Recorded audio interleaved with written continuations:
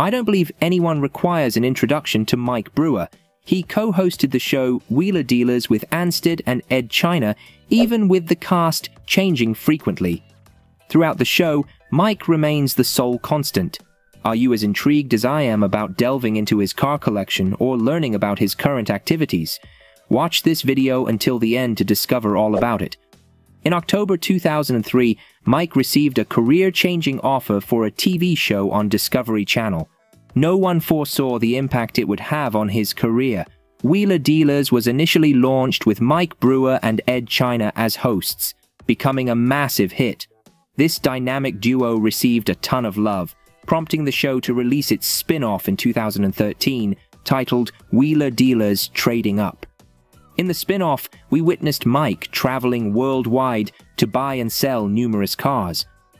However, in its 13th season, Ed China left the show, leaving viewers confused and unhappy. Later, Ed China revealed he had quit due to dissatisfaction with the show's pattern. Viewers did not react well to the news and began sending death threats to Mike and his family. Despite the controversies, Mike persevered, continuing the show with his best efforts. In 2017, Ant Anstead began co-hosting the show with Mike Brewer. Although it seemed almost impossible for viewers to embrace Ant, they did. The bromance between Ant and Mike heightened viewers' interest, and the highest TRPs of the show were during their co-hosting. Unfortunately, even this duo did not last very long. After 3 years, Wheeler Dealers production decided to return to the UK, and Anstead was not prepared for this change. He did not want to leave California because he was sharing custody of his child with his ex-wife. Viewers certainly did not anticipate this development. Even after losing his best friend, Mike continued the show. He has been a part of the same show for 20 years and now hosts a show with Mark Elvis Priestley. Regarding his personal life, Mike is well organized. He has been happily married to Michelle since 1992, and they have built a beautiful family of 3 with a daughter.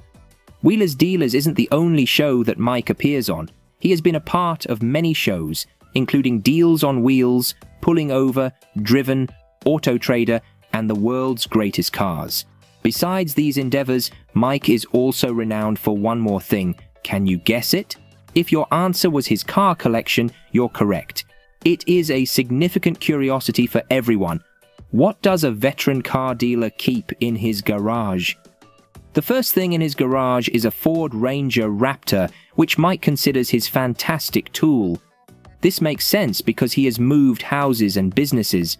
Following the Ranger Raptor is the Land Rover Defender, which he primarily uses to navigate bumpy and muddy roads in the countryside. Another gem in his garage is the 1982 Porsche he acquired from an American airline pilot. It began as an SC, but after extensive modifications, he crafted a unique car. While it may not be a 964, it bears a striking resemblance. He has owned this car for about 4 to 5 years now. Next, we have the SC Resto Mod Porsche 912E. This beauty, a 1976 model, features a flat 4 injection, 86 php, and a 9.5 gearbox.